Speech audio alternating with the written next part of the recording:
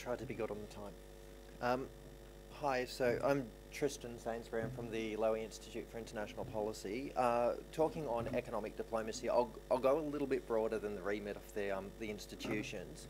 One of the reasons is one of my Lowy Institute non-resident fellow colleagues, Mike Callahan, has also written a paper for this conference, and he deals with some of the strategic implications about the G20 and regional fora, and I'd recommend trying to read his paper when you get a chance.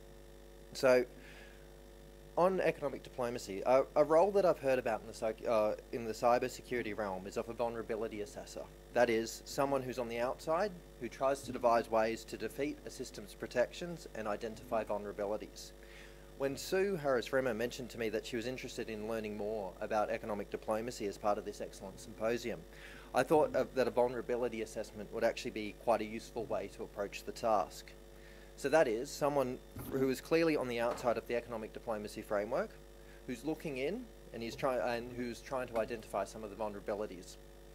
So the first stage about this, I think, is when I've mentioned I've been doing this paper, the most common initial reaction I've actually received has been, oh, so you're going to finally tell me what the economic diplomacy actually means, are you? And so it makes it quite clear there's actually there's no well understood definition for economic diplomacy. There have been frameworks unveiled in Australia, like-minded countries like Canada and the UK, but the definition underpinning these frameworks remains, I think, you can call it creatively ambiguous. I'm sure that there are some valid reasons behind this, and I'd be interested for those in the room who actually have the expertise, if they could kind of elaborate on this. But from my perspective, I think it actually acts as a barrier in implementing a cohesive vision that would actually be of most use to modern diplomats. Now, this also might just be the academic in me, but who likes to define things. But I think I would just suggest that a phrase here. I would say it's the set of informal and formal processes, and it's the links between states and as well as non-state actors on international economic issues. Broad, and I'd be interested in reactions to this as well. Now, let's go to the nuts and bolts, the economic diplomacy framework as Australia sees it. And this is the framework that DFAT's elaborated. It's about promoting prosperity, chiefly through 4 key pillars. It's about liberalising trade, particularly about bilateral and regional trade. It's on economic growth, boosting economic growth, primarily through aid and regional and global cooperation and the forums. It's about encouraging investment, and it's about advancing Australian business. Now, you take this, and economic diplomacy can either be typically viewed as the new cornerstone of foreign policy, or the other extreme, it could be seen as a partial and a distorted vision for how to effectively bolster a country's economic and commercial interests. Now, it seems to me that the framework itself has and its focus on prosperity, it has the scope to be this new cornerstone. But I think looking into the detail of this, and it just feels like the more of the partial and the distorted vision. And there are 2 principal design flaws that have led me to this. One is that the 4 pillars economic diplomacy framework, it's incomplete and it misses the bigger economic picture. The second side of this is its inconsistent application of economic principles to foreign affairs policy issues. Means that for issues like with the decisions on the AIIB and strategic decision making that goes to that and when Australia should actually join the institution, these are perfect examples of perfect case examples disproving that economic diplomacy and a framework that's prioritising economic principles would actually be taking the lead on a policy. So I'm going to look at these in turn, but first looking at the G20. So it's on the breadth of the economic diplomacy. I think the best way to think about this is actually within the G20 last year. And this is because Treasury, the RBA and PM&C have all taken a prominent role in the economic during the course of the host year. Task forces were established in Treasury and RBA to prosecute finance track issues like growth, financial regulation, the international financial architecture, investment and tax. And within PM&C for the Sherpa track issues like climate change, energy governance, anti-corruption, trade, development and agriculture. Broad suite of issues requiring a genuinely whole-of-government response, and a whole-of-government response came through. DFAT's role within this was to define the G20's agenda on traditional foreign policy spaces. I'm thinking trade and development in particular. And the diplomatic network of DFAT has played I think, a quite underappreciated role in gathering information and negotiating developments in G20 countries that were relevant for the Australian agenda. And I would put growth strategies and the success that I argue Australia's had in the growth strategies as part of this process. However, the practice was that the control of the agenda was within PM&C, or was within the Prime Minister's area, was within the Treasury, and it was in the Finance Ministers, and it was in the RBA and the Central Bank Governors space. This means that for the most important economic diplomatic event in Australian history, we've had policy experts, economic and policy experts, having control of the agenda and not traditional foreign policy actors. And this is a trend that's likely to continue, not least because the G20 progresses microeconomic policy coordination, international tax, financial regulation, IMF reform. These are all highly technical areas where the expertise and networks that have been developed are actually not all that well suited to the background of the generalist foreign affairs officials. Now, onto the inconsistent application of economic principles. And I'm going to talk about two further case examples here. This is trade, and this is the foreign aid. So I'm looking at the growth side and the trade side of the two pillars here. My paper also goes into the other ones. So the big story here on trade is about the prioritisation of bilateral and regional trade, which is actually the direct opposite of the emphasis that would be made if you were just primarily basing the decision on foreign policy on economic considerations.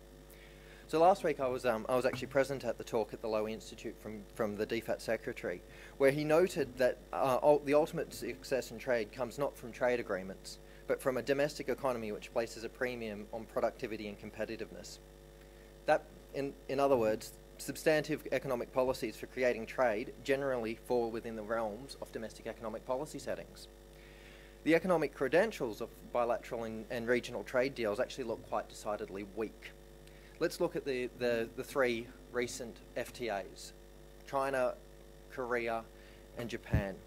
And let's look at the Centre for International Economic estimates for the value of these arrangements in 20 years' time. And the GDP growth is expected to be in the order of 0.05% to 0.11% in 20 years. So think about this as the difference in Australian GDP today to Australian GDP next Friday. And that's not the total amount produced in that week. That is the difference. That's taking next Friday's GDP, subtracting today's GDP, and it's the difference. That's your gross benefit. There may be an argument to say that you argue on an opportunity cost basis. You say, okay, if other countries like New Zealand have FTAs with these guys, but we don't, then we're actually going to decline relative to a no change, other than a scenario where we actually implement these. I haven't seen any estimates which suggest that the economic effects are going to be drastically different. So I'd be interested to see if those numbers are around.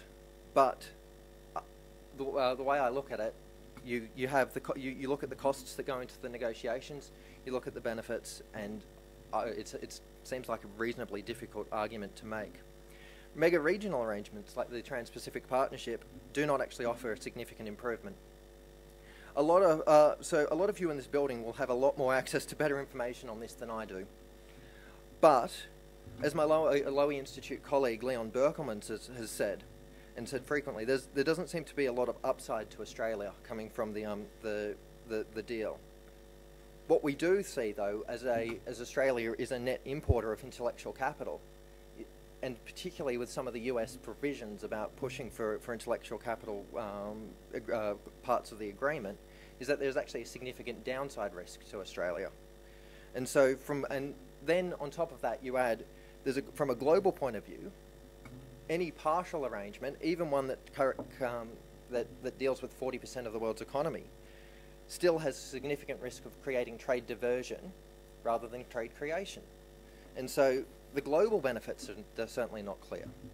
And so from an economic framework, the greatest gains that you can always point to will be to push for multilateral trade. Yes, it's a challenging space, but the breakthroughs that can actually deliver a real boost in global prosperity will be from prosecuting an agenda at a leader level focused on fixing the way multilateral trade decisions are actually made. Now, trade cynics are a particularly sceptical group of cynic, and I think it can be quite easily argued that Australia can only do so much, and particularly when there's only without the political will to revive the multilateral trading system. However, my argument here is badging this as a macroeconomic policy argument sends a clear signal that economic diplomacy just simply ignores cost-benefit analysis. And so a focus on regional and bilateral trade agreements just doesn't stack up with the economics. Now, on aid, I'd actually like to invoke the Secretary's comments from last week one more time. At the Q&A in the same speech last week, he said Australian aid should be about maximising economic opportunity and minimising strategic risk. Further, that the real focus of aid should be about how it should contribute to economic growth, and the touchstone priority needs to be on sustainable economic growth, given the flow of aid is a relatively infinitesimal proportion of both financial flows and total development finance.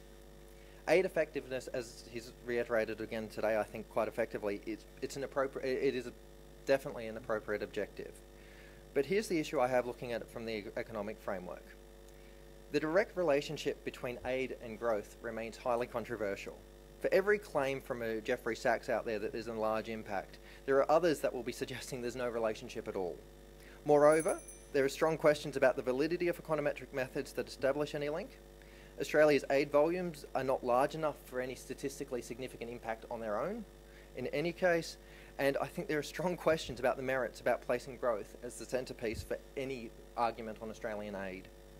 This is before we take into account broader geopolitical context and the fact that Australian aid is increasingly appearing outside global norms.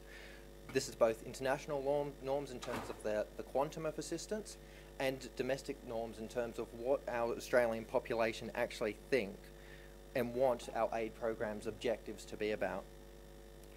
So, where I come out of this, the economist's perspective, Australia may be actually undermining its longer-term non-economic soft power benefits by pursuing so actively and so blatantly an economic and a national interest focused program.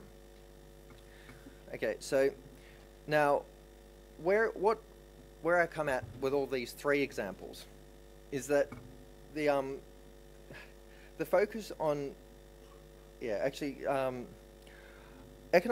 so some would argue that this could mean that economic diplomacy should not be taken seriously. I disagree. I think the remarks from Peter Barghese this morning again were the most appropriate, and I don't think I can say all that much in a short time to actually improve on those. But I will. So I'll try and wrap up with two thoughts. The first is that these case examples tell you that the framework needs to be targeted differently. Take the emphasis away from flawed policy pillars.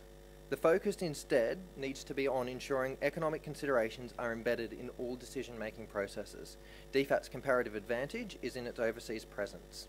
This is where I would argue the focus should be. This is about making sure that economic considerations are part of the everyday decision-making matrix. The other one is the way Australia approaches international economics needs to be more actively considered by a genuinely whole-of-government decision-making process and a more structured approach to the strategic engagement. And this builds on the points that I think Mike Callaghan makes in his paper. So this is a more structural development of economic strategic priorities. The G20, I would argue, needs to be at the centre of this. It needs to be channeled primarily through economic agencies, but I think there will be a place for DFAT, prominent place for DFAT, in ensuring foreign affairs perspective is a key part of the process.